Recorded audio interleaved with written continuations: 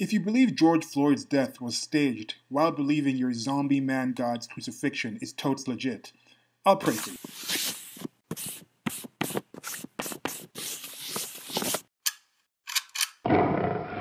So this is a thought. I'm going to put a meme up on the screen right now that I just made the other day. Just after looking at a few things, it's I think I've used it before in a different video. But anyway, I'm going to keep using it because it's going to make some sense here. It's somebody with a cross. It's that meme from, what's that show? The Office? The American version of The Office, where it's like corporate is holding, this is the meme template. Corporate is, two pictures are being shown, and then I think it's Beth or something. I never watched the show. But the woman or the actress or the character is like, oh, it's the same picture. So it's one picture of a white woman with a cross. You can just see it's a female chest with wearing the crucifix, signifying that she is, or it is a symbol, or the main symbol, the primary symbol of the religion of Christianity. And then on the other hand, it's a picture of a white woman with a black fist face painted onto her face, which is the symbol of the religion that is Black Lives Matter, or the faith, the theists, or the religion. I think the religion's good. It's a sect. It's a denomination, or it's a sect. I don't know if I would consider it a sect of the progressive religion or a denomination. I'm not quite sure with that one. I'll come back with that on a separate video. I need to just go into that idea a little more, and I also have a playlist about Black Lives Matter. But anyway, so that thing, it's just indicating that these are religious things to these people. These are people signifying and virtue signaling to other people that I am one of you.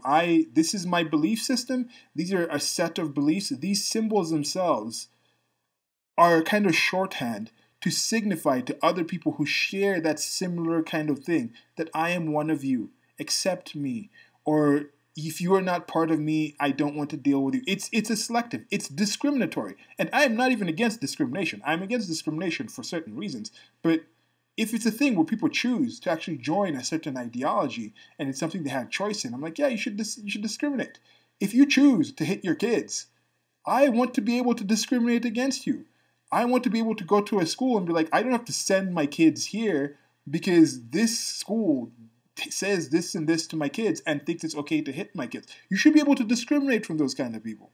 You should be able to discriminate. You shouldn't force people to do things. So I'm for discrimination. So in this situation, when people are discriminating and saying, by me wearing this outfit, by me wearing this piece of jewelry, by me speaking, if I speak English, I'm discriminating against all the other languages that are out there. Anyway, so there is a discriminatory process here, and that's just what I'm talking about. That it is a religion, it is a faith, it is something that you're signifying. And I was reading these different comments as has been going on in the last week with this, with the fallout from the George Floyd death. You have some people, again on the political right, normally the ones who come out with this, even though there's a lot of people on the political left. I have a separate video about this also again, with the whole Christianity thing. I think it's like 60% of the people who identify as political left actually also identify in the United States of America as Christian, especially with like the black community, which is the biggest, most regular voting bloc in the United States of America, and they vote Democrat almost religiously, pun intended, and they are almost all, they have the highest percent of Christians in the United States of America. So anyway, you have that happening there, and so you have some people saying like, oh no, this is not true. This is false. This is a lie. This is a thing that is completely pretend. This is just a setup. Like, why would people be making this up? This is just staged to have other political reasons and things like this.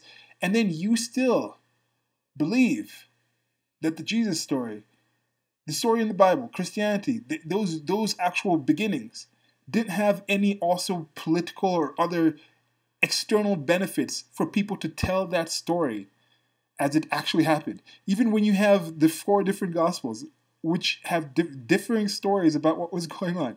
Some of them have a situation where like a lot of other tombs and people rose from the dead during that time of Jesus' resurrection. Some people have a body in a tomb. Some people don't. Some of the books, some of the Gospels. So you think that is legit. That is completely fact. There's no people messing things up. There's no, over those thousands of years, there hasn't been people who have decided, let's use this, or even just at the origin. That was completely legit. You can take that as close and even stronger than eyewitness testimony. Even though there was no eyewitness testimony in these things. But you're going to take that as complete fact, as gospel, But then you go to trust this. That just makes me, that's just experience of just how our minds do this thing. We compartmentalize things where we're not really too consistent with what we consider logical. People see certain things and believe it for certain other external reasons. What are your external reasons for holding George Floyd's death, to a higher level, a higher standard of skepticism than your own belief system? Like, what is the cost-benefit analysis? What would it cost you to actually believe that this policeman actually was primarily involved with the death of this person? You don't have to believe the racism part. You don't have to believe any, like, a targeted or anything. You don't have to believe what he did was illegal. You just believe that actually happened. Like, it just happened like we saw in the video. Like, this person, Nalto, was kneeling on the back of the guy's neck. Whatever was happening with George Floyd, whatever. George Floyd is actually dead. Like, these people were saying he's not actually dead. Like, there's no body. I'm like, wow, like, this is crazy. Like, why do you just accept that? And then on the other hand, why are there people who just like, they like, okay, yeah, all these other things about Jesus and this, it's for other people's benefit. They want to use this. There's a structure. There's this whole edifice that actually benefits from people believing that the Jesus story was the way it is and that this is good and we should donate money to this and we should support this. Those people on those side, they just can't understand why people are like, oh, that's not racist. That just happened. Like, it's not institutionalized racism. That's a bad thing that happened, but we're not buying all these other things. Just like I can say, like, I think this story about Jesus was based on somebody that actually exists. Nazareth actually existed. I just don't believe he was conceived from a virgin. I don't believe he rose up to heaven. I don't believe he was a God-made human. I don't believe that stuff. But I believe this was based off of something. I don't believe the miracle. But people are like, no, you have to believe everything. So there is this kind of situation. And I just thought this was a good thing to kind of just, it was a thought that came to me. And the two things, I mean, this is something I'll expand on later, but you're already seeing the Jesus thing, this messianic figure story. That is a very common thing. When Christians come and they say, well, but Jesus is so unique. There is nothing unique about that story. Like, there's other gods, other systems that you can see it was borrowed for. But just in general, that whole messianic figure that's used as a symbol for other people, that is a thing that happens. Hands up, don't shoot. That whole Mike Brown incident, that has been proven to actually not, I mean, all the evidence is showing that never happened. He never said that. But that's something that's still being said because it's a symbol. He was a symbol. He's just somebody being used currently now. George Floyd himself, like, with Jesus, like the story of Jesus, there's like, a 15 to 20 year gap where nothing is known about this person. Short little aside here. I had been seeing reports about Donald Trump saying that George Floyd was looking down from heaven and he would be happy about about the jobs numbers because apparently 3 million jobs just came up. I just watched the Rose Garden address of Donald Trump talking about this. This is June 5th of 2020, and there'd been, I think, 45 million jobs lost during the time when the coronavirus shut down. And this is the government was shutting things down. I don't believe government causes jobs. When Obama was like, "Oh, you didn't build that," I was like, "Wait. You didn't build that either, Obama. The government didn't build this. Government gets in the way of jobs. Just like in the coronavirus shutdown, it was the government coming around telling people they couldn't work, and that resulted in jobs being dropped. It's the regulations that they have that results in jobs being dropped. So if the government is coming out of the way and the private sector and other people are getting jobs back, I think that's a positive thing. But people are using this to mock him. He didn't even say it in the actual speech. This must have been in the questions after. I didn't watch the questions after. The speech itself was good politically, just as a political speech and what it is. But this whole thing, let's talk about that whole thing. Do people excoriate other people when they say, this person is in heaven looking down at this? When Paul Walker had died, this is the guy in Fast and Furious, Vin Diesel went on stage and gave a really passionate speech that was cheered, talking about Paul Walker's in heaven looking down on us. Fast and Furious has done this about family, and I like the Fast and the Furious movies for what they are again. But nobody was like, how many people were like, that's stupid. You think Paul Walker's in heaven looking down and he cares about this anymore? He doesn't care. But yeah, Paul Walker would care. If he was in heaven doing that, he would care about Fast and Furious. It's something he cared for. So you tell me George Floyd wouldn't care about the black community getting jobs, about the United States of America? Didn't he like America? Did he like POC? So what are you talking about?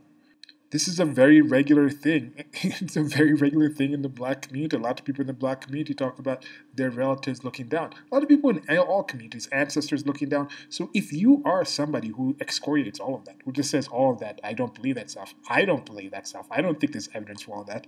And I say it across the board. But I'm not going to point it out that, oh, when Donald Trump says it, he's just being disingenuous and using this as a thing. But then when other people say it, it's completely okay.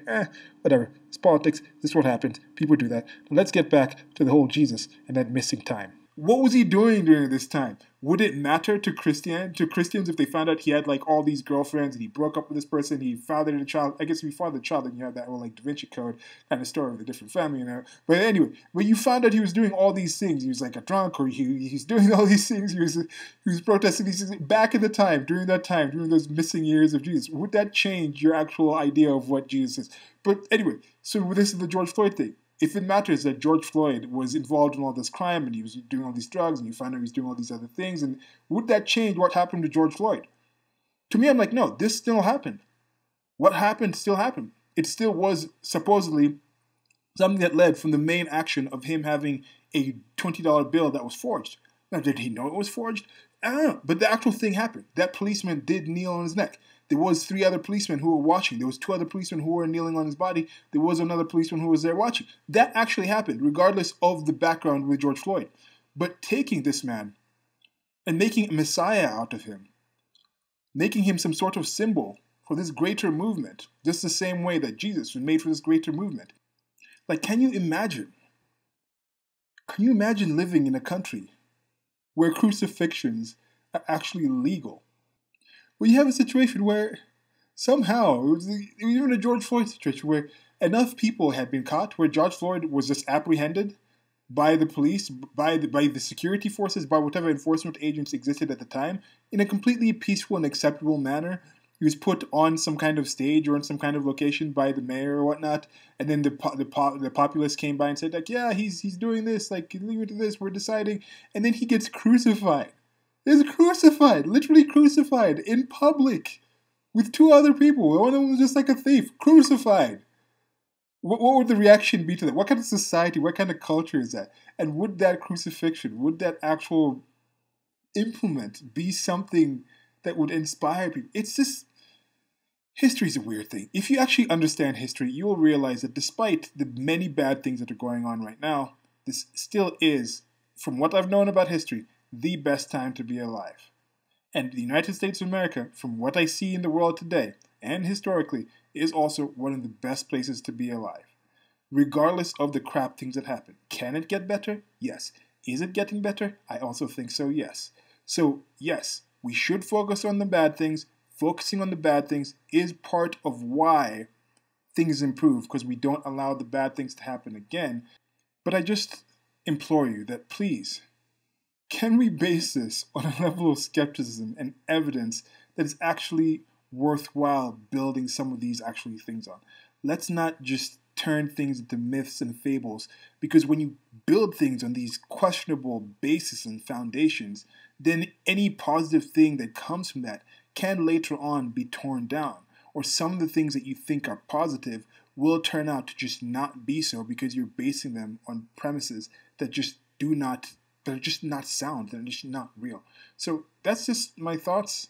This part of the Shorty series where I expand on short thoughts and I engage you with these videos and posting them in places, and I thank you for taking your time to come listen. There's links below to a merchandise store, also one-time donations on PayPal. Let me know what you think about this. Do you believe what's actually come out? Do you think we have a situation where enough people can actually give good information out? Do you think people care? How many people actually care about this? What percentage?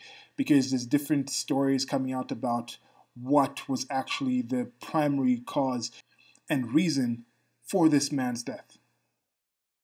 Was it the $20 bill? Was it the people calling the police? Was it him not entering the car? Was it all the supposed comorbidities, like with the pandemic, because they've been talking about the comorbidities? Somebody's a certain age, certain risk factors, and has all these other diseases, then gets infected with the actual virus, and then they die, and then they say it was the virus, but then was it really the virus, or was it all these other things? Are we counting this in the right way?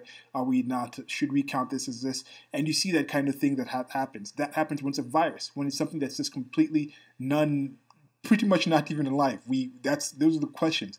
But then when you involve something like this with all these different mixing pieces, is it because he lived in a predominantly Democrat area?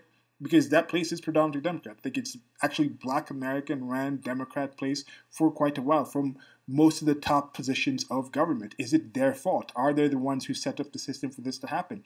Is it Senator Klobuchar's fault for not being more harsh on Derek Chauvin, who was actually involved in this thing before, and then she didn't actually supposedly persecute to the full length of the law? Is it police unions? There's so many different things that can come into these things that make people question. But then, main thought with this one, turning certain figures into messiahs of sorts based on spurious to no evidence or evidence against them actually being these messianic figure that you actually think, is a common thing that we do. I hope we stop it, because there's enough problems in the world, and in the world, without making things up, and if we don't make things up and focus on the actual problems, we can find the better solutions that are actually more effective, that last longer, that make life better for all of us.